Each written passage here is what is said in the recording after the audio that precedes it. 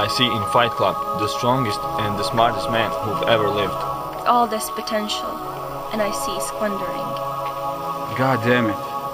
An entire generation pumping gas, waiting tables, slaves with white collars. Advertising has us chasing cars and clothes, so we can buy the shit that we don't need. We are the middle children of history, man. No purpose or place. We have no great war, no great depression.